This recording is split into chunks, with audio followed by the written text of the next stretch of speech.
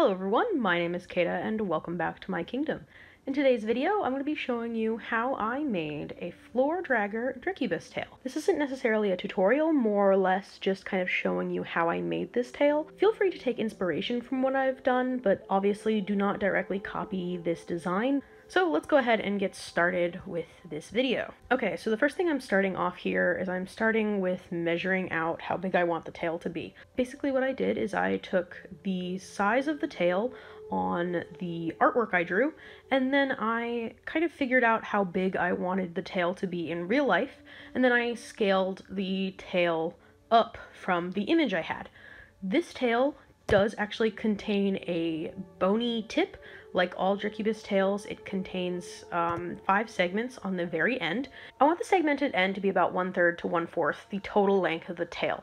I'm not super picky on the exact measurements just because it really doesn't matter exactly how long or big this tail is, but that's a rough ratio of what I want the tail to be. So basically what I did is I went through and patterned it out. I wasn't actually sure how I wanted to accomplish the bony look. I'm using this vinyl stuff that actually shows a lot of seams, so it is very difficult to hide seams, if not impossible, with vinyl, and I want to be very careful with where I'm placing these seams because every single one will show. So I want to limit the number of seams that I have as much as possible. I'm also not entirely sure how I wanted to go about doing the segments of the tail. Since the tail has 5 different bony segments, I want them all to be distinct enough from each other that they actually look like different segments of the tail. I decided that the 5th segment, the tip of the tail, and the 1st segment, the one that is actually connected to the fur, were going to be the hardest segments, so I wanted to make sure that I got those down. After a few failed attempts, I found out a way that I really liked. I went ahead and started to repattern these pieces. I realized that I needed a little bit more length on either side and kind of just make them a little bit bigger overall because the pieces were pretty tiny and I didn't want them to be that small. I wanted them to be a little bit bigger. You can see me going ahead and cutting out the last segment, the tip of the bony part to where the bony part actually connects to the fur of the tail. And basically what I did to connect every single segment is I took 2 pieces of fabric and put them face to face, so good side to good side, and I sewed a little circle around somewhat the middle of the fabric. It's not exactly the center, just because it is a circle, and I wanted the center to be cut out. So what I did is I sewed that circle, and then I cut out the center. I realized that these parts were actually going to wind up being somewhat weaker and more vulnerable spots on the tail, so I reinforced them more than I did the rest of the tail just to make sure that they didn't have any issues. Then what I did is I basically took the segment part and I sewed one side of these 2 pieces of fabric together, so it created a smaller section in the middle once it was flipped back inside out. The one side that is not sewn to the 5th segment will then be sewn to the 4th segment so that I can then continue on this process and just repeat it over and over across all of the different segments for the tip of the tail.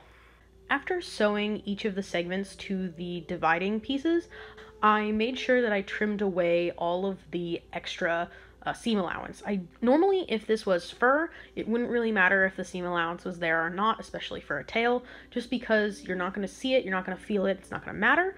But because this is vinyl and not fur, it acts a lot differently. It's a lot stiffer, and it will show on the outside that there is bunched up fabric.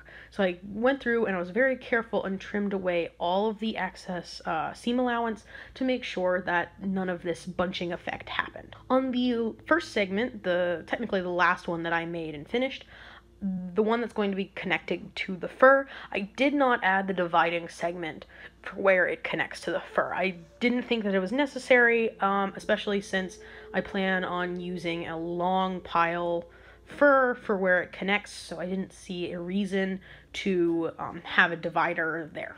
Alright, as you can see here, I am pulling out my computer again with the digital ref sheet pulled up. It's very important that you always have references on hand. Normally I'll have one printed out, but I actually kind of lucked out and was able to use my laptop the entire time, so I didn't have to print one. This also allows me to zoom in on specifically what I'm looking at so that I'm only looking at that specific piece. So I can zoom in specifically on the tail here and be able to see it in really good detail. I remeasured the bony part of the tail that I just finished, and it actually turned out to be longer than what I was originally planning when I first did the ratio. That means the original measurement that I had for the fur part of the tail is going to have to change. So I went through and redid the ratio because I wanted to keep the 1/4 to 1/3 the total length ratio still. I had to make the furred part of the tail longer in order to keep it. As you can see here, I'm using newspaper to kind of just get a general idea of what I want, and this is going to turn out to be my pattern. Okay, so the way that I'm actually doing this tail is going to have 3 main sections. It's going to have 2 sections as kind of a right and left, and then the top section that is going to kind of come down and create 2 seams on either side to create somewhat of a Y seam on the top of the tail. I specifically designed this seam with the location of the spines on the back of the tail in mind. So I wanted to make the spines on the back of the tail as easy to do as possible. I did not want to have to cut holes for each spine once the tail was pretty much finished and all sewn together. I wanted to actually go ahead and sew the spines in as I went so that it created a much neater look and was pretty much easier to do. So that meant creating a seam on the top of the tail that went along the line of the spines. So the spines actually are 2 rows at the base of the tail. At that halfway mark where they meet up for the rest of the tail, they are 1 row. So I made the pattern with this in mind and made 2 sides on the kind of bottom and sides, and then a piece at the top. This will also help kind of create the tail base to be more triangular instead of round, because this tail I wanted it to be a little more flat on the top, kind of alligator shape. Once I got the really big basic shape I wanted for the tail, this includes the total shape as well as all of the correct measurements and sizes that I need. So after I finished that shape, I went ahead and drew on all of the markings. I actually went through and measured where each of the spines would go. I wanted to make sure that all of the spines in the tail were equally spaced out, and then I had enough room to actually put all like 8 spines on the back of this tail. This tail had a lot of spines, so I want to make sure that they all fit. So I actually went through and measured them. Once I measured and marked where I wanted each of the spines to go, I realized this was actually a really good way to figure out where I wanted each of the markings to go, because a lot of the markings actually corresponded with where the spines were on the tail. This also stresses the importance of having a really accurate ref sheet, because now I can go through and go, okay, I want exactly this marking placement, I want this exact spine placement, so on and so forth. This tail actually has tons and tons of pieces. It wound up having, I want to say, over 50 or 60 pieces. You can actually see that I took a piece of printer paper and I kind of drew out a rough shape of the tail as well as all of the markings. This is so that I can label all of the markings with numbers, and then later on when I am done cutting out all of the pieces for the fur, I can correspond them back to my cheat sheet. So really this next part is me just cutting out all of the fur. There's not a whole lot to say for cutting out fur. I'm doing this on the floor just because it is where I had the most space and I could actually lay out all of the fur. I don't really recommend cutting things on the floor just because it is bad for your back, and I do recommend finding a table that's big enough or being able to do it on a table. But unfortunately I'm kind of stuck in a little tiny dorm room, and you can pretty much see the entirety of the floor in my room in this video. So that's really how much space I had to work with. So, and I share this room, so I edited all of them out, but I did take frequent breaks, so don't think that I was just sitting on the floor for several days straight. I did take several breaks, and I stretched my legs out and stood up and moved around, which really did help save my back and legs, but like I said, don't recommend cutting on the floor.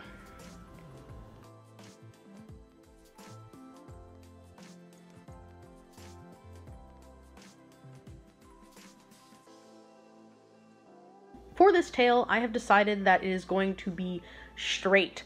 Because it is a floor dragger tail, I'm not going to actually pattern in any curves or bends into it. I find that this makes the tail look significantly more realistic. It moves better. It looks good on every person, no matter how tall they are.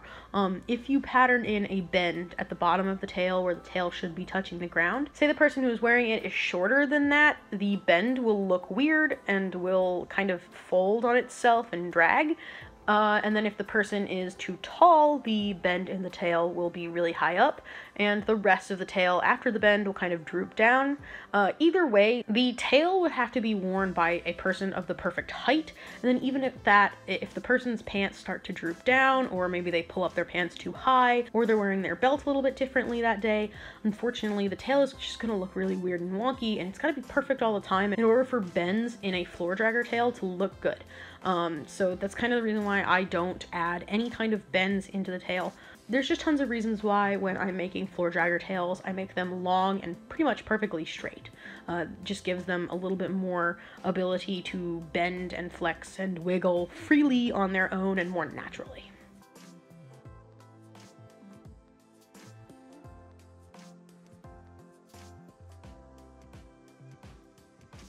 As you can see, I am laying out all the pieces. Not even close to cutting out all the pieces. I realized that when I laid them all out. It does somewhat feel good when you actually start to kind of see the project come together, and that's just something that I really needed to kind of motivate myself while, you know, continuing to do this. Being able to see the project come together a little bit by little bit, even if it is just laying out all the pieces on the floor or laying out all the pieces on the table and being able to see them kind of coming together, personally, it really helps me. So if you're feeling kind of lacking motivation or you have art block, try doing that. It might help you out.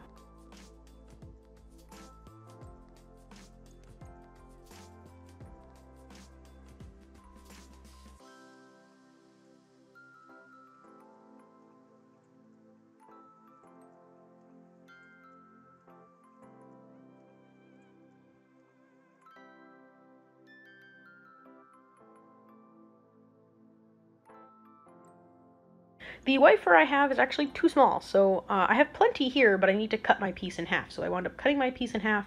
This actually wound up helping me later on because I was able to line up the pieces a little bit better, but I did wind up having to cut it in half just so it fit. So I need to make sure that the pile of my fur is going in the same direction that it should be going. So I can't just willy-nilly lay my patterns down on the fabric, even though it might be the most efficient way to fit all the pieces. If all the pieces are not facing the correct direction, then that doesn't matter, and the final product will actually wind up looking a little weird, and you don't want that. So go ahead and make sure that all of your pieces are laying in the correct direction. So you can see here, I am actually finished cutting out all of my pieces. Because there are so many pieces, I wanted to make sure that I had all of them cut out, so I'm laying them all out on the floor. I was also able to leave the pieces on the floor as I was sewing them. So I knew exactly where every piece needed to go and what pieces needed to be sewn to which pieces. Nothing sucks more than realizing that you just sewed two pieces together that did not mean to be together, and now you have to go through and either cut out new pieces or seam rip the two pieces and possibly damage the pieces that you just misplaced. So now I'm going through and starting to sew the pieces together. Again, there's nothing super special about this. I'm just going through and making sure that I sew all the pieces to the other pieces correctly. Not much to say.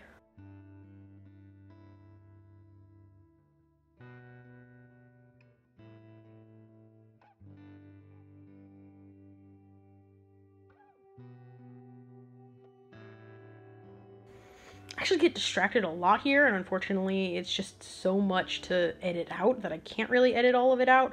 But yeah, I do get distracted. I don't really know what I'm watching, but oh well. You'll also kind of understand why I'm getting so distracted so easily from doing this, because it does wind up getting to the point where it's super tedious and sometimes rather boring, and I do get distracted a little bit. I remind myself that I've got to keep going and start back up again.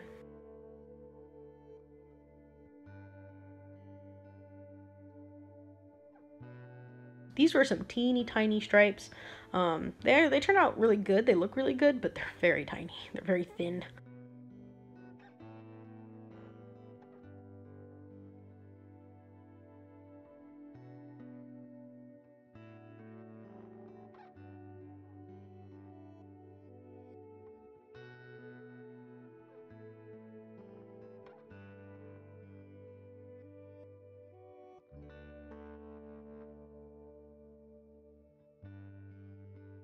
I actually go through and do everything with a straight stitch and make sure that everything is properly reinforced and won't come undone.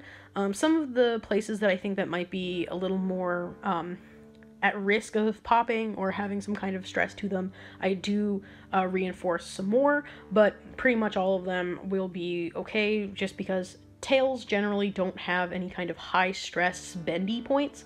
Unlike a bodysuit, say, that has like armpits and knees and other points in which the person is actually forcing the fur to bend, that can create a high stress point. You want to make sure that you really reinforce those points so that they don't pop or come undone too frequently.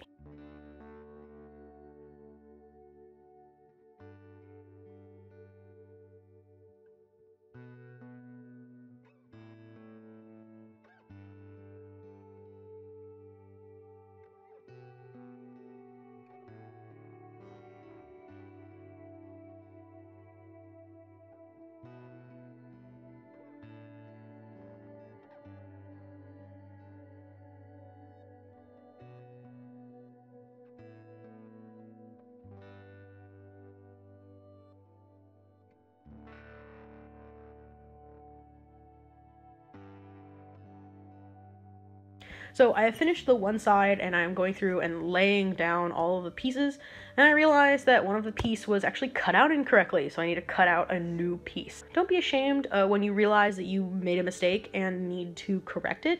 This is something that was super simple, and all I needed to do was find the pattern again, cut it out correctly, and then move on. The piece was actually pretty big, so I saved it as a scrap piece with the rest of the fur, but sometimes you wind up with little pieces that you can't use, and unfortunately you do waste, but this just kind of goes to show that you need to make sure that you're cutting your pieces out right, and if for whatever reason they come out wrong, don't be afraid to redo something.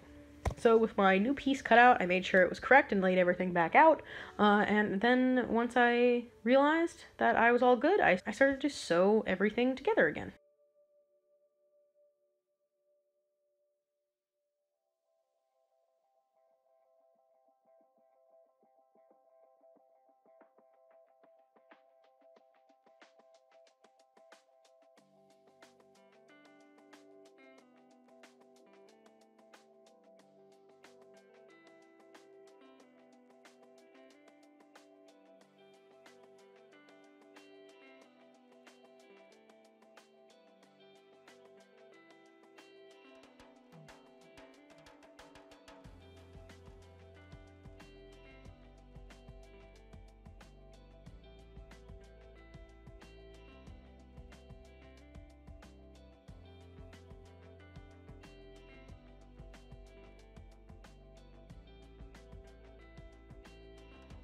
This tail is symmetrical, so it's the same on both sides, but I want to give you a realistic viewpoint of what it's like to actually make a suit, that you have to do both sides. You've got to create every single spine and sew every single one individually, and you have to cut everything out, and how long and tedious everything can realistically be.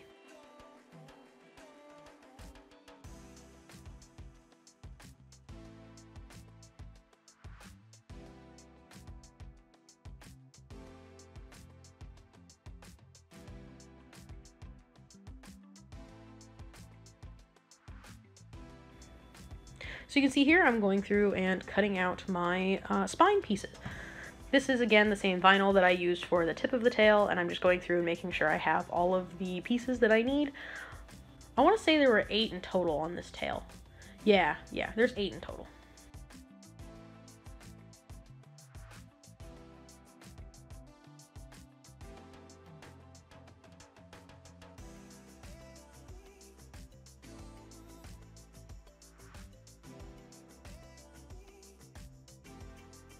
I realize that they're kind of messed up looking, so I bring out an iron and iron the pieces before I start sewing them. This is just because the fabric was kind of wrinkly in storage, and I just need to go through and fix it. Nothing a little ironing can't fix.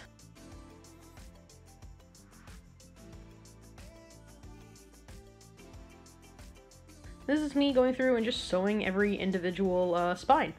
And then, like with the tail, I want to make sure that the spines don't have any extra seam allowance on the inside that will make them bunch up or bend in any kind of weird ways. So I go through and I trim all of the seam allowance. Then I flip them all inside out just to get a good look at them, and I stuff a bunch of them. Now that I have all of my spines finished and ready to go, what I'm going to do is I am laying all of the pattern pieces down on one of the finished kind of panels of fur for this tail, and I am figuring out exactly where the spines need to be placed on the tail, and I'm going to pin them in place and sew them. Going through, and so now what I'm going to be doing is I'm starting to actually bring the tail together into one big piece, and I'm super excited about this.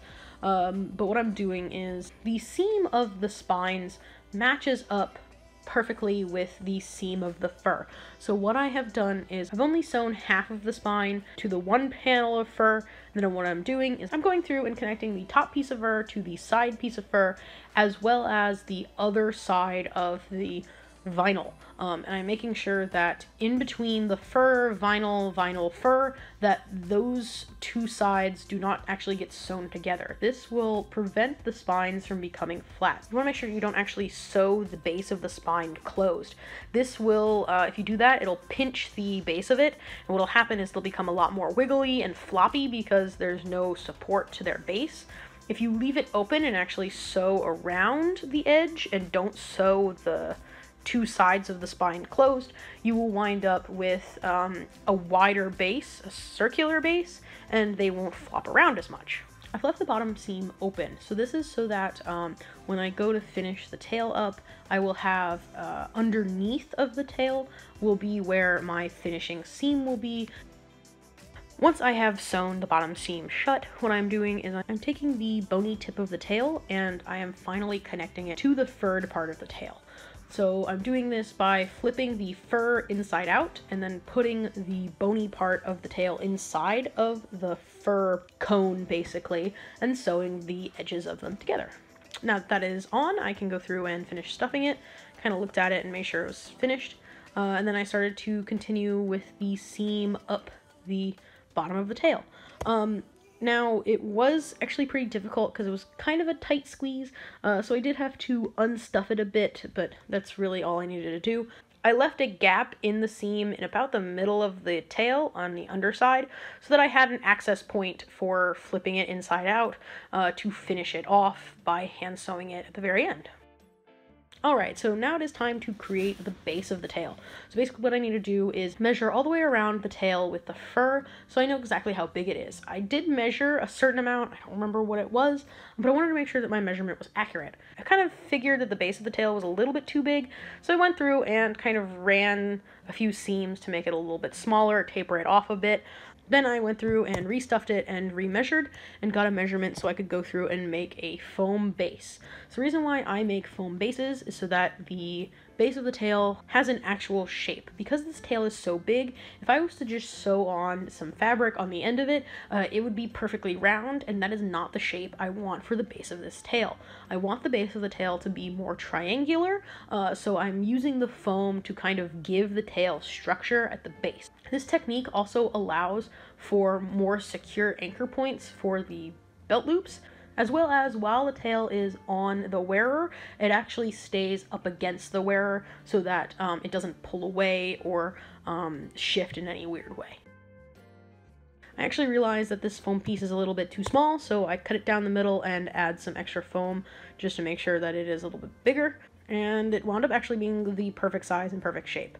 So now what I'm going to do is I'm going to take the foam and I'm going to lay it down on some fabric that I choose to have the base be. You can create some pretty elaborate designs for the base of the tail. I prefer to have the bases of my tail pretty simple just because they don't need to be overly elaborate, but there are tons of people who actually go the extra mile and add like bone and inside of tail details on the base of it as if the tail had gotten cut off. So here I am using 2 elastic straps and sewing it, and I'm using a belt to make sure that the distance in between the 2 seams is perfectly sized for a regular standard belt.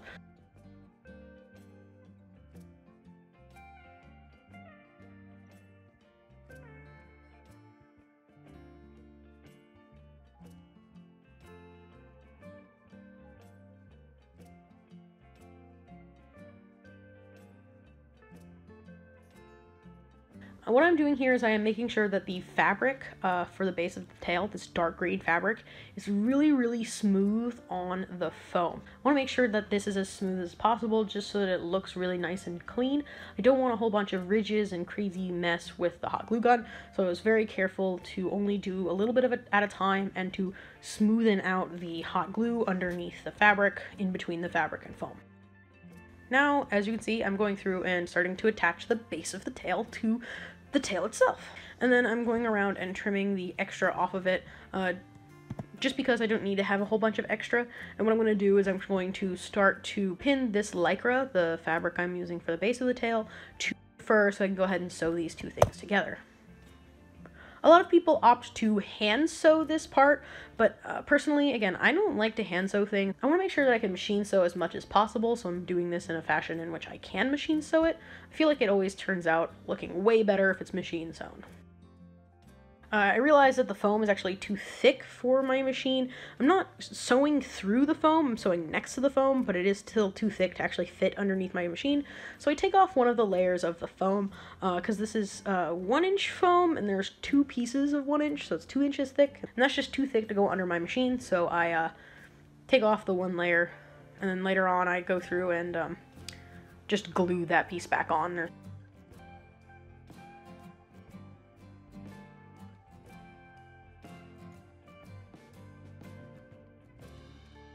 For big tails like this, I prefer to add 2 inches for the base of the tail. I might even actually go a little bit thicker than that, depending on the tail and what I want to do with it, because a lot of times the longer the tail is, or the bigger the tail is, the more support it needs at the base. Having the foam at the base of the tail be thicker gives it more structure. Smaller tails, of course, do not need this and may or may not wind up with 1 or 2 inches of foam.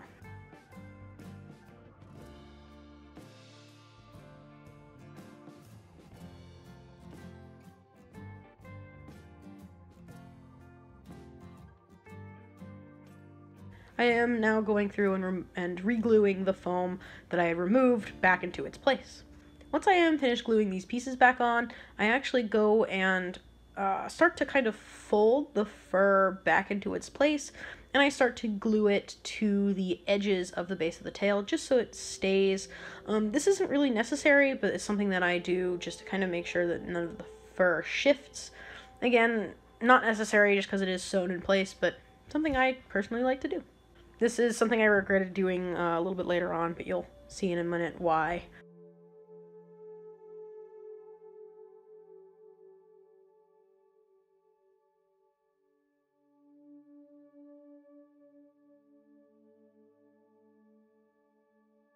So once I have flipped this entire thing inside out, I start to stuff it.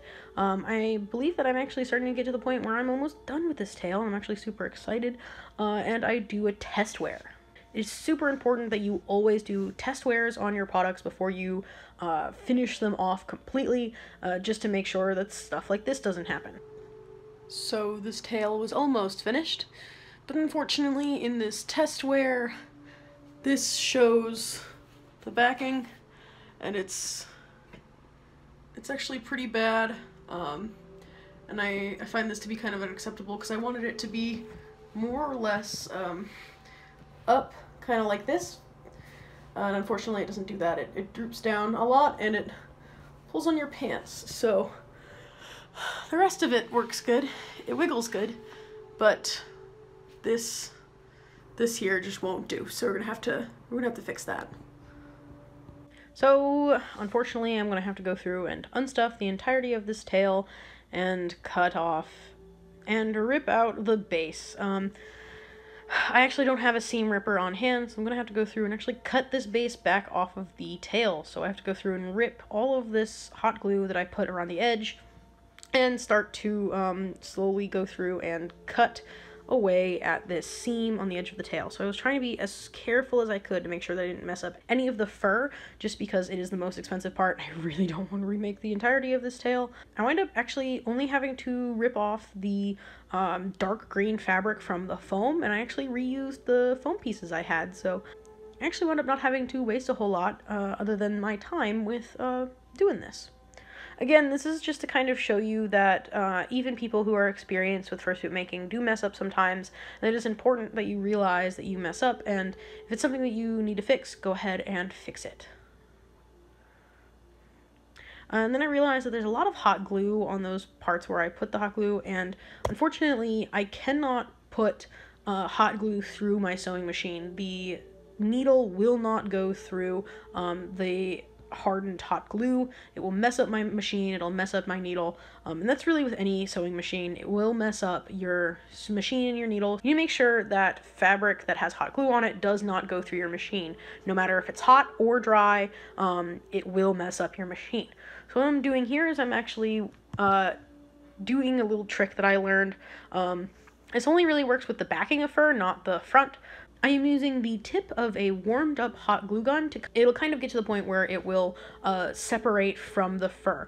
So this is making sure that I don't actually rip the fur, so I'm going to warm up the glue just a little bit and then use my finger to kind of wipe away the glue once it is warm and sticky again. So hot glue will warm back up after you have had it sit. It does not cure. So hot glue is not a curing thing. It will heat back up even years after you've already applied it. So this is something you need to take into consideration when making fursuits, that you don't want to leave a fursuit head in like a hot car. That could warm up the glue to the point where pieces could fall off, or moving jaws might not work anymore because the glue has come undone. I'm using this trick to my advantage to get this hot glue off of this fur so I can put it back through my sewing machine and pretty much just redo the base the same way that I did before, just with a different placement of straps. I'm being very careful and picking away at this hot glue. I do not need all of it off. I only need just enough around the edge so that I can put this through a sewing machine, and that's really the only thing that I need to accomplish,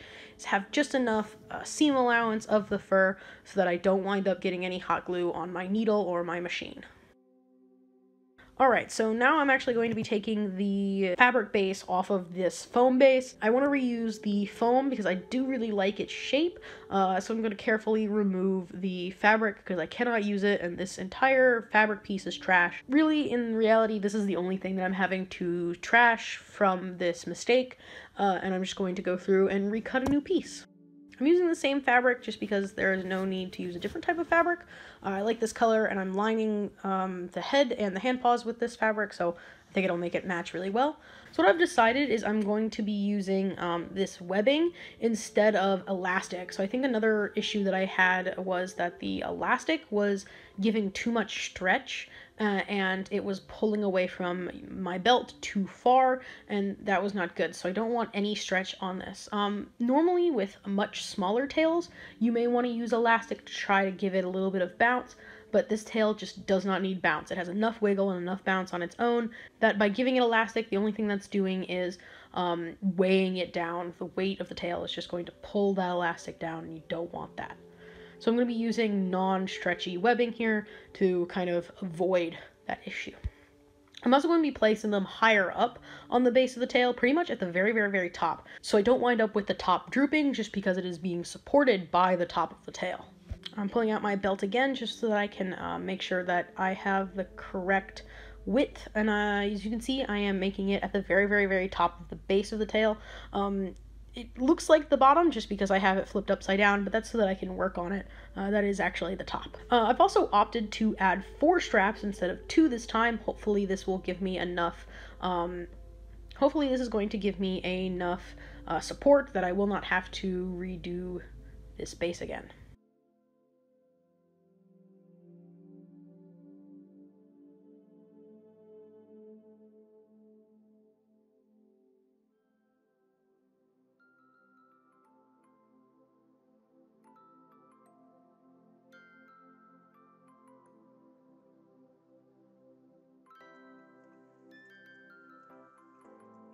Kind of angled the 2 side edges in so that I have kind of a more round base. I just want to make sure that it fits on a belt really well, so by angling them, it's kind of giving a little bit more room for the tail to kind of curve with the shape of the wearer.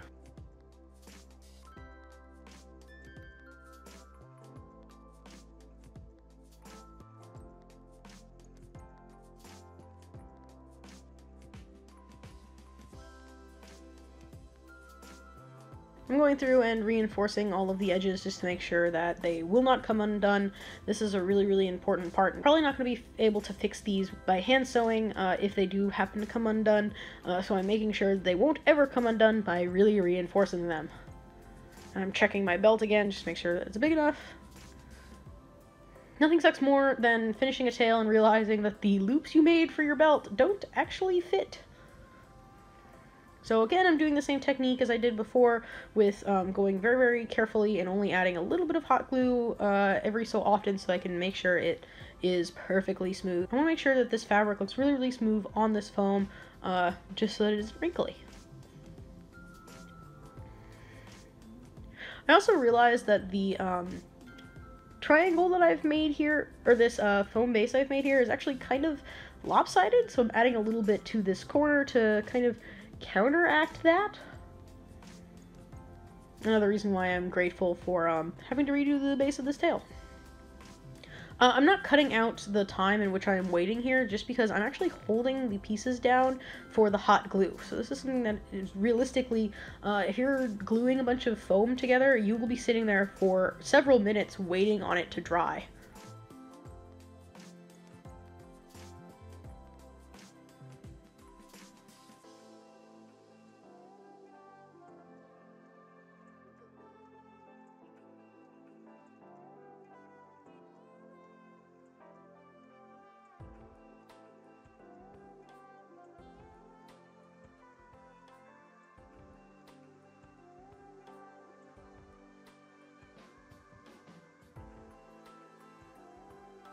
Now that I am finished with gluing it down, I know now that I need to actually remove the second layer of the base just so I can run this thing through the sewing machine, and I'm going to attempt to do the same thing here.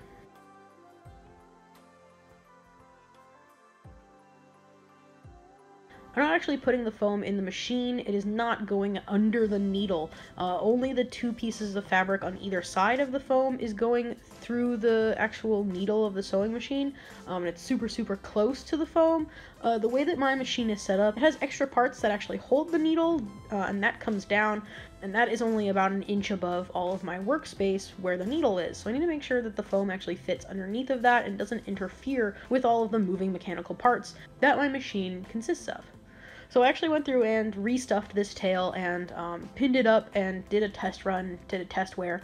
I actually liked it so far, so I'm going to continue. I wanted to make sure that I didn't finish all the way through with making the base of this tail and then realize that it is also messed up and then I have to redo it. So this is kind of a prototyping stage right now with me testing it and making sure it was going to work. So I liked it, so I'm going to continue and finish sewing all of the edges together.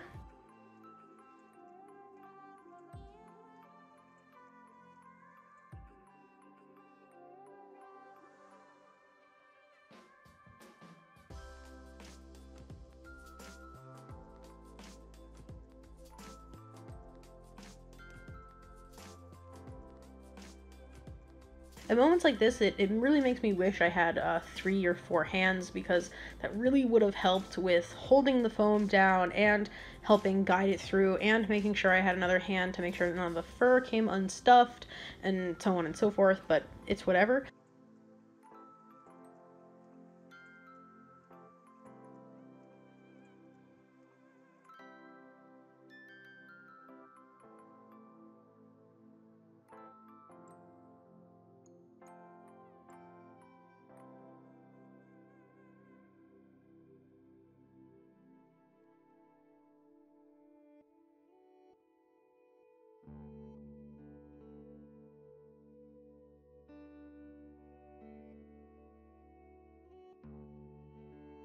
Now I'm going through and re-gluing those pieces back onto the base of the tail, so there's now 2 inches instead of just the 1 like it was through the machine.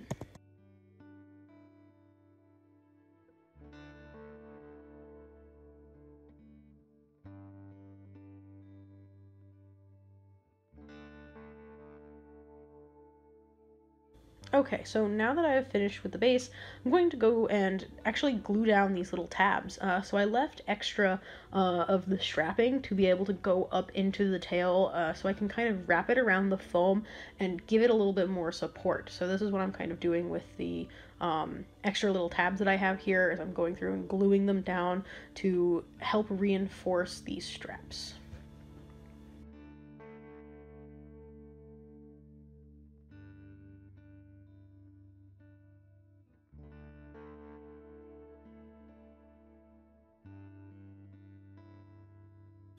Once they are finished, I start to flip the tail inside out. I opted to not glue the fur onto the edges of the foam base this time, just because I know that it really isn't needed, and I wasn't really doing it before for any reason. I also didn't want to risk having to redo the base again and having to cut the fur again, but luckily I didn't have to do that. So I'm going through and once more stuffing this tail again. Now what I'm doing is I am clipping the access hole on the underside of the tail closed so I can go ahead and kind of do some test wears on this tail just to make sure that the base of it is sufficient, as well as any other part of the tail isn't faulty or defective or anything, so that I don't close it off and finish it without making sure the tail is actually done. I did a few test wears and determined that the tail was finished, so what I'm doing now is I am going to hand sew this hole closed. For the purposes of this hole, I am using a hidden stitch. This is also called a ladder stitch. Basically, the way that you are putting the needle through the fabric, or the fur in this case, when you pull the thread tight, the two sides of the fur will come together and will completely hide the thread. This helps create the illusion that there isn't actually a seam there. This isn't necessarily needed with a long pile of fur like this, just because the pile tends to hide seams, but with other fabrics, a hidden stitch will work wonders. I will leave a link in the description below to a tutorial on how to do a hidden stitch, and voila, once I am finished, I brush the whole thing out and I am done. So here is a little video of what it looks like finished. Looks super good. It has a really good wiggle. It moves really naturally.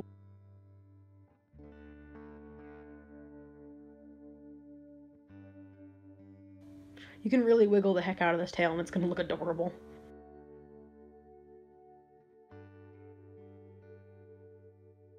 And that brings us to the end of my video on how I made this floor dragger Drekkubus tail. If you like this video, you're probably going to like my future videos when I make the suit head and the paws for this character. So go ahead and hit the subscribe button so you don't miss out on those future videos. They will be coming out relatively soon, so keep your eyes peeled. And until next time, guys, remember, my name is Kata, and you are always welcome back in my kingdom.